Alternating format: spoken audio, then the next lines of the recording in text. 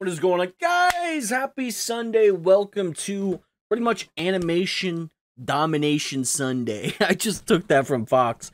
I don't care. Welcome to the Midnight Gospel, episode 1. We're here. We're alive and alive for a show that could send us down the rabbit hole. You know what I mean? I've been down the rabbit hole plenty of times in my life through unnatural ways, through natural ways. I mean, it's all about perspective, you know what I mean? You think about the world, you think about the possibilities, it's all inside of your mind, and you can create things from the inside of your mind to the outside. You just gotta be positive, you just gotta be a good person. No, I'm kidding. That's a little ridiculous. Nonetheless, I'm here. I don't want to get too, spiritual and deep, but this show might get us down that track. I'm excited. I love trippy things. I love, drugs, I guess. I love, marijuana. Legal. I love, psychedelics, depending on the kind. There's things like LSD, which I don't do anymore, personally. Just to be upfront, I don't do LSD anymore. It was too much. And I might have done a little too much, and I don't do it. Shrooms, on the other hand, though, shrooms are very good for the psyche, for the mind. They can really just help you let go, and that's a good thing. And maybe that's what these shows are for me. They help me let go from reality, and that's what they are for a lot of people. A lot of shows are just to escape reality, which is a sad thing because reality is great. Besides the fact that we live in a tyrannical, some people are gonna be like, you're in America, this is the land of the free. It's like, no, it's not. You're stupid.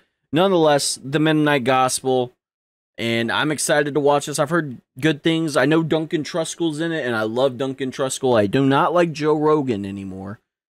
He's a hardcore grifter, but I do like Duncan. Duncan has always been very out there, but I respect him because he's been out there and he's done a lot, and that's his perspective, and I respect it a lot. And I'm just excited to see what this goes. Netflix, I mean, The Inside Job is cool. It's not like the greatest thing in the world, but it is cool. I enjoy it.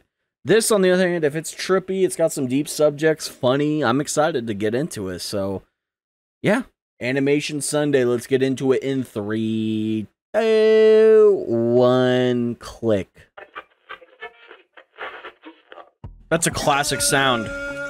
A lot of people have sampled that. This is the Pyro Moth keeping you warm on the ribbon and cool in your heart. Here's a little melody from the old Cuddle Cats. The Cuddle Cats. Let me up, let me down, but don't let me in. Don't let me in. Good. Whoa. It's a trippy ass world. Avoidable operator error. All beings on this Earth have been destroyed. Oh shit. Deleting Earth. Deleting Earth, no! Earth 4169, due to yet another operator error, is undergoing a zombie apocalypse. You copy. Beach body. Ooh. Beach body selected. Merging with simulator in 3, 2, 1. Free the weed! Free the weed while a zombie apocalypse is happening. Sure. Okay, great. It just takes a second to set up. Sorry. Perfect. You were saying? Oh, yeah. I read a recent study that said medical marijuana was associated with close to 30% fewer deaths.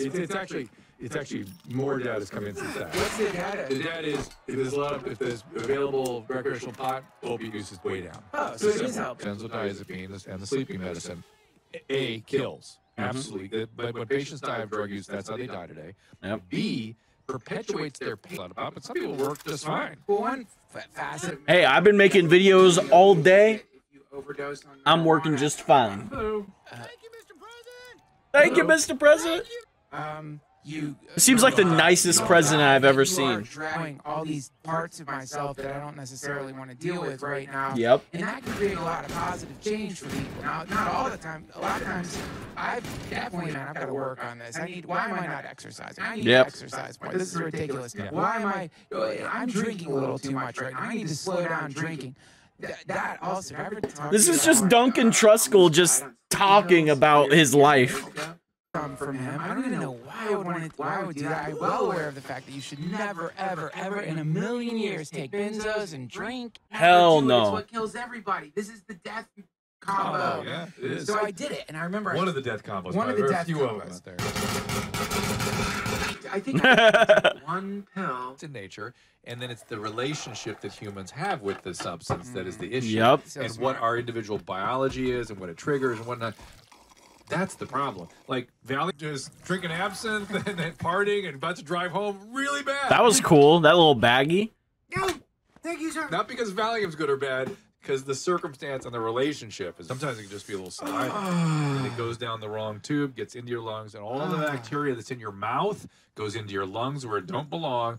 You set up a pneumonia, become septic, you go into shock, and you die in about 30 minutes, 50, 60 minutes. It can happen fast. That's terrifying. It's the thing of nature. Oh my god. The fuck is that? All right, look, we're gonna have to initiate Alpha Protocol. Onward, Charlotte. Nice. Good luck, sir. It's been a privilege to serve under you. No. And what's interesting to me, I'm clarifying our sort of. He just doesn't give a fuck what's going on. I'm at that or. He'd go darker. And We don't know. That's true. It's the aura that always. We better get out of here, for sure. Knew it was there, and then the elevator, the thing dings, the door's shut, it comes back down, and suddenly you're screaming at people in traffic again. Yep. So that's an analogy for what hallucinogens do. That's Yeah. right. And It's a great analogy. I've seen the top of the mountain, and I think that There's the independent value of that. holy shit!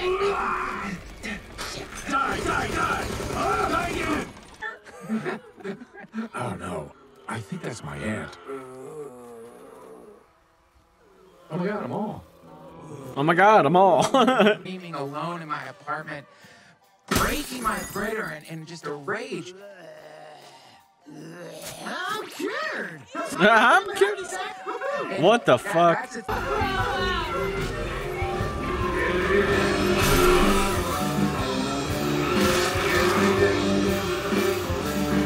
Get in. Get in.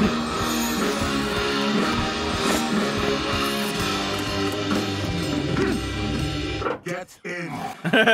No.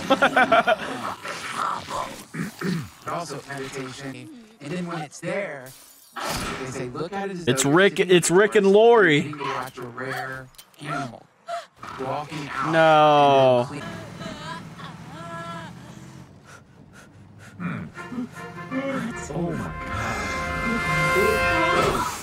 When some kind of emotional state, we are always in a state of trying to turn our backs on the thing. Damn zombies. What happens if we don't turn our No. backs to the very simple observation of the way any emotional state or thought consciousness? And so the idea that I am alone, or the idea that I am an individual, is actually, interestingly enough, you're Baby's already walking. It's a distortion. because you're the thing and the observer simultaneously meeting together, and that's what creates the illusion of self. I mean, if the universe was a dolphin, then basically our bodies would be a fishing net. And we're all kind of entangled in ourselves. You feel shit like that when you're high on acid? Yes, you do.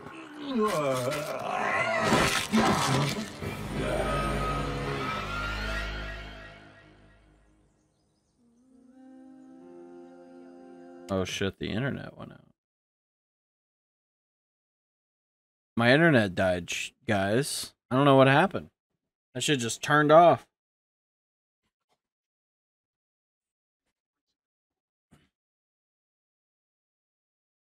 Oh, finally. Finally, my internet's back. Holy shit, dude. About fucking time. Alright, let's, okay, so none of you saw that, but my internet has been out for the last, like, 30 minutes. It's been geeking, dying. I don't know. It's been pissing me off, but we're finally back. Let's continue the Midnight Gospel in 3, 2, 1. Whoa. This feels really good. Oh, yeah. Oh, my God. I'm in love with it. I'm in love with it. It feels good to be a zombie. Now I see there's nothing to get in and nothing to get out of. Hey, it's Joey! I didn't realize that was Joey Diaz.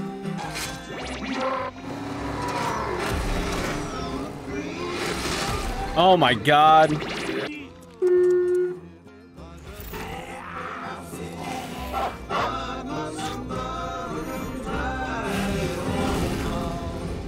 Great denizens of the multiverse for listening to Midnight Gospel. And to my one subscriber, Ernok Jensen, I live for you. You're the reason I wake up in the morning with a smile on my face. So keep listening, Ernok, and I'll see you in your dreams. Okay, that was fun. That was fun. That was a cool, just trip. I mean, that was enjoyable. I mean, they were just literally going through a zombie apocalypse, talking about pretty much everything, you know. And the president was some small ass dude who was a big fan of drugs, and I love the there is no bad drug. It's the fuck, what did he say? It's the circumstances. Yes. I love that. And it's true. I mean, there's really no bad drug, because even if you use any drug, it depends. Fentanyl, obviously not. But like in other drugs that are literally deadly. But it's the circumstances. Like if it's a natural drug, it's a natural drug, and it's there to be there, even if it's deadly or not. There's a purpose for that. And you know, drugs, especially hallucinogenics and psychedelics, they can really open your mind. They really can. And it's very true. And they can really open your mind, but there's also a certain point where you can become delusional from those said drugs, which does suck, because things like acid or even like K2 or, you know, salvia, whatever, like you can overdo the drug so much that you become delusional and paranoid over the stupidest little things. Like the people who believe in like QAnon shit and all like that, it's like they took so much acid that they believe in these fairy tale stupid ass conspiracies because they think it's cool and they think it sounds legit because they were high one night. And like, dude, oh my God, like, bro, it's all connected. They know everything, which is true. But it's like, oh, the Democrats, they suck babies and they're reptilians, and that sounds so cool to be true, and I think it is true, but it's not. It's so stupid. It's such a parody of what actually is going on, and what actually is going on is, you know, capitalism. You know, these rich old fucks become greedy and just horrible people for their own gain, and they blackmail, and they hide things, and they lie, and they deceive, create narratives and agendas for their own good when it comes to money and power, because money creates power and greed. And it's a disgusting thing, it is, and it sucks that it's like that. It really does. And I feel like that because there's a part of me that doesn't ever want to get rich, because I don't want to fall into that mindset of, holy shit, I can do whatever, I have power, I know everybody's beneath me, everybody's below me. I don't want to fall into that. I want, like, if I ever do become rich and I'm in a place where I don't have to worry about food, paying something off, if I'm gonna be broke in the next few days, like if I ever get to a point where I don't have to worry about any of that, I don't want to become this greedy, rich, elitist asshole and classist asshole. I don't want to do that. I want to give, and I want to help people, and I want to help people reach their full potential to what they can achieve. It's not like I'm gonna make this person work so much that they just give up. I want them to do what they can, and with what they're given with, to their full extent, to what they can accomplish. Because there's certain people, they can't do certain things, and of course you can teach them, but there's no reason to teach somebody like in a hurtful, demeaning way. Like if somebody can't do a certain thing, they they can't do it, but they can give their full effort if they try. Obviously, and it may not work out, but at least they tried. You know what I mean? At least they tried into bettering themselves or helping the community or, you know, whatever it may be. There's a lot of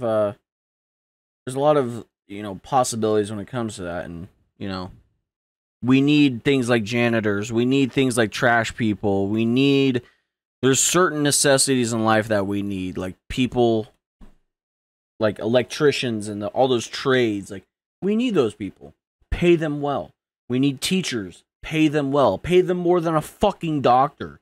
They're teaching the future generation, and seeing them being, you know, belittled and not cared for, and thinking they're like a lot of people think teachers are woke, and they're like trying to teach this false narrative that racist is, or not, America's racist, and it was found on bad people, which they don't believe in, but it is true. America is inherently racist at the end of the day. I mean, the founding fathers owned slaves, were for slaves. They didn't care about women's rights. I mean, obviously there's people who care to people who don't want that, and they're pushing their beliefs on what they want. And we're seeing that now in real life.